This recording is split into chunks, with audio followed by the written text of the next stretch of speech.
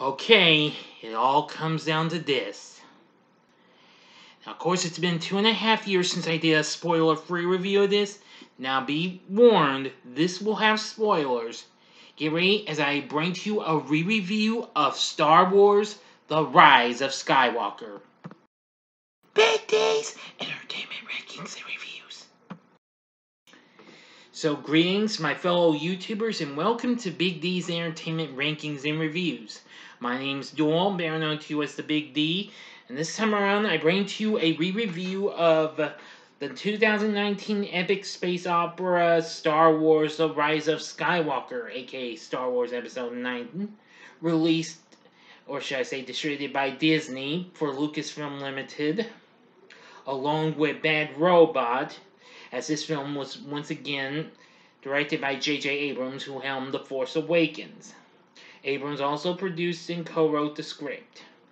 The third installment of the Star Wars sequel trilogy and the final episode of the Skywalker Saga.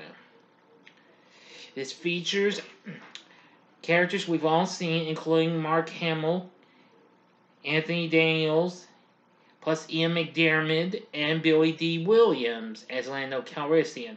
And despite it had been 3 years since her passing, Carrie Fisher's in this, but the use of some, footage and what have you. I think you know the story of that. Plus other characters we see in the previous films, like Adam Driver, Daisy Ridley, John Boyega, Oscar Isaac, Lupita Nyong'O, Donald Gleason, and Kelly Marie Tran. Plus Juna Suotamo, once again, does Chewbacca. Plus we have Richard E. Grant, Naomi Ackie, and Kerry Russell. Now this follows Rey, Finn, and Poe as they lead the Resistance's final stand against Supreme Leader Kylo Ren and the First Order, who are aided by the return of the deceased Galactic Emperor, Palpatine. Before I go into this, if you have not seen my re-reviews of the other 8 films, plus the anthology films of Rogue One and Solo, I advise you to click on the card and go to the playlist to check that out.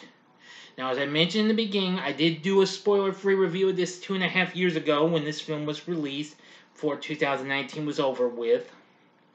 So, this will have spoilers, but I'll begin to that in a little bit, okay?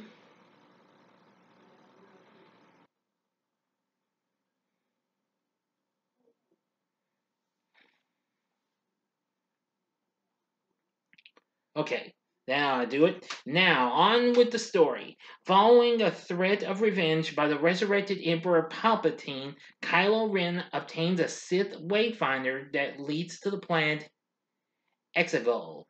There he finds Palpatine, who reveals that he created Snoke to rule the First Order and lure Kylo to the dark side. Palpatine unveils the Final Order, a secret armada of super laser-equipped Star Destroyers, and tells Kylo to find and kill Rey, who is continuing her Jedi training under Resistance leader Leia Organa.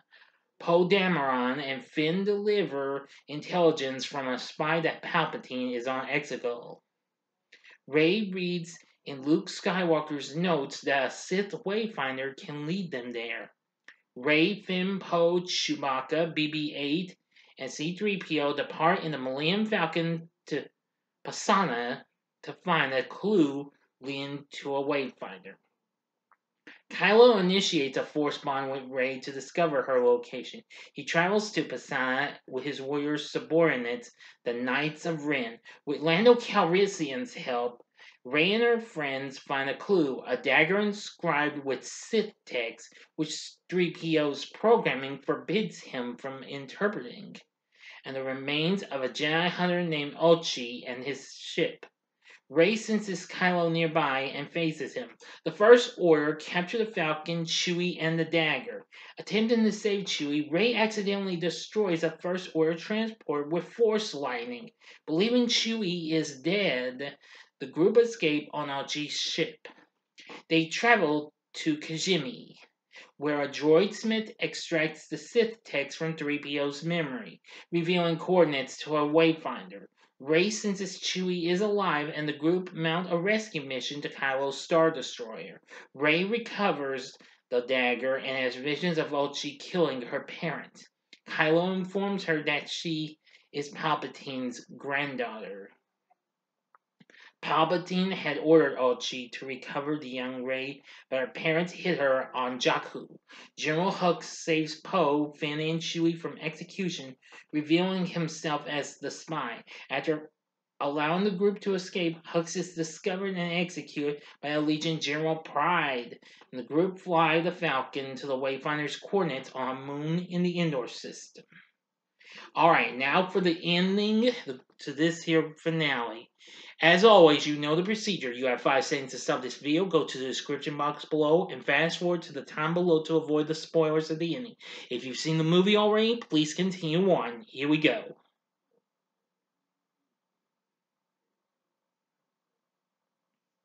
Okay, you've been warned. Rey retrieves the Wayfinder from the crashed second Death Star, but she is met by Kylo, who destroys the Wayfinder and duels her.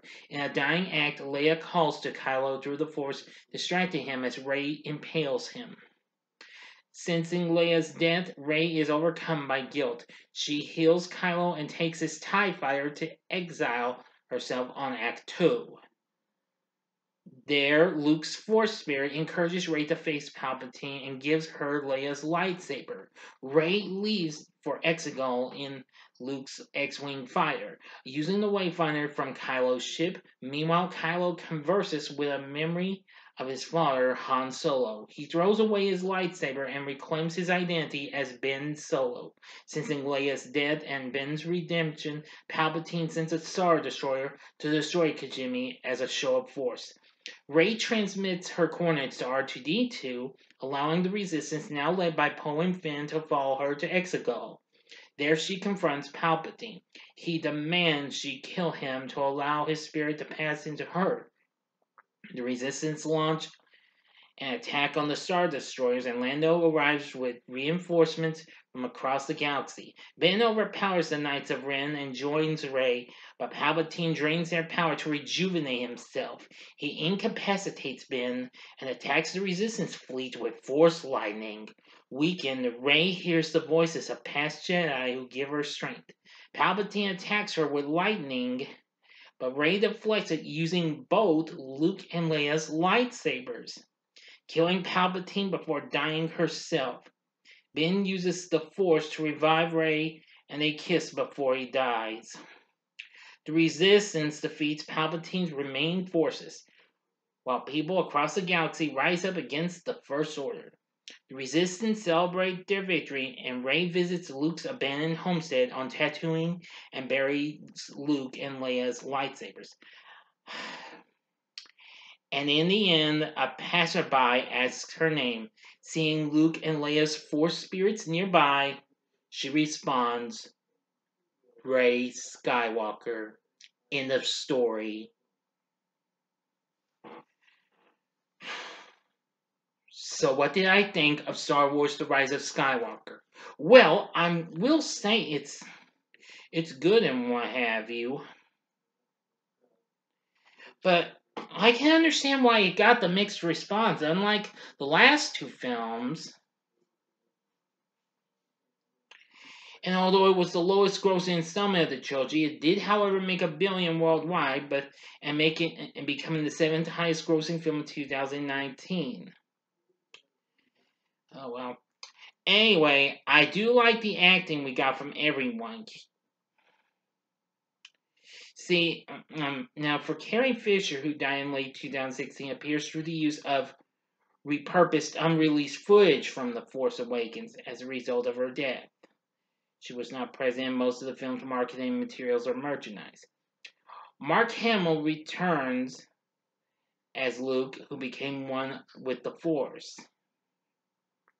Yes, it wasn't too bad. Adam Driver was very good in playing Kylo Ren again, and Daisy Ridley as Rey was very good as well. John Boyega, once again, good as Finn, and so was Oscar Isaac as Poe. Let's see, Naomi Ackie as Jannah, a former stormtrooper like Finn was. Domhnall Gleeson returns as General Hux. Richard E. Grant plays Allegiant General Pride, and Lupita Nyong'o plays Maz Kanata. Let's see. And Jonas Suotamo once again does Chewbacca. Kelly Marie Tran returns as Rose. Plus, Ian McDiarmid returns as Emperor Palpatine, and Billy Dee Williams returns as Lando Calrissian. So anyway, that's really good. We have Anthony Daniels back as 3PO. And well, everyone was good. Oh yeah, I forgot to mention Kerry Russell plays Zori Bliss, an old acquaintance of Poe's from Kijimi. Yes. Now the action sequences were very good. So was the score, once again done by John Williams, and the visual effects were good too.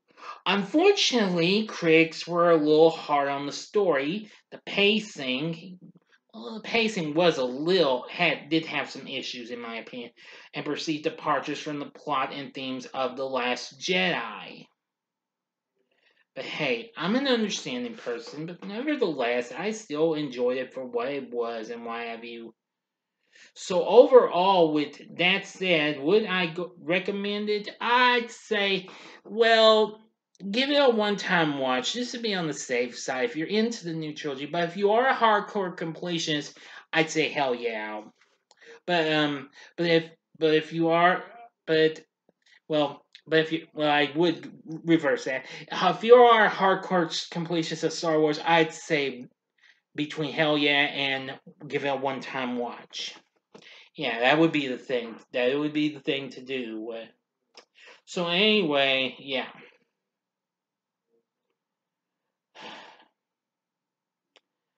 I gotta tell you, this really shocked me when it was in the Ryan section. The Phantom Menace ends up being the first Star Wars movie to ever be in that saying. This comes right ahead of it. But to heck with what those guys say, okay? Now, last year, Kathleen Kennedy, who worked on the film, indicated that Lucasfilm creatives had been having conversations regarding the future of the sequel trilogy's characters. So who knows when we'll see him again?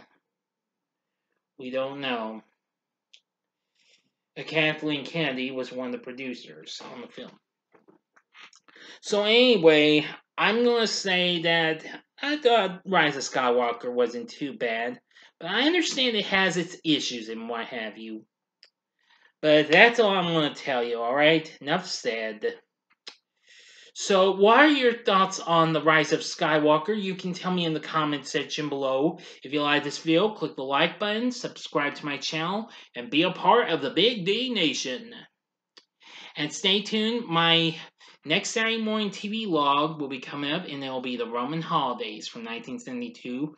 And I'll have another movie review coming up soon. Unfortunately, due to, personal issues, I may not guarantee you, again, like I said in my schedule video, I can't guarantee you a review of Jurassic World Dominion. If I can see it another time, we'll see, but let's try not to get too ahead. I know that film's starting okay with the reviews, but I've heard it's been getting more dissing like crazy. I'm just saying the hell with it. But anyway, but don't hate me for that, okay? I'm just saying. Alright. But thank you for watching this, and if you like this, consider checking out my reviews for some of these other films. In the upper left-hand corner is the spoiler-free review I did for Doctor Strange in the Multiverse of Madness. The upper right-hand corner is my review of a Marvel film that really got, a lot of dissing and what have you, being the first to be Ryan, what have you, and that was Eternals from last year. Or if you would like another film that really got dissed big time, go to the bottom left-hand corner and see my spoiler-free review of the recent chick spy flick, The 355, which came out earlier this year. And the bottom right-hand corner is the button you can click to subscribe. If you like rankings and reviews on movies, TV, music, video games, etc., then I'm your guy. Thanks for watching. Until next time, I'm the Big D saying see ya, and may the Force be with you. Bye now.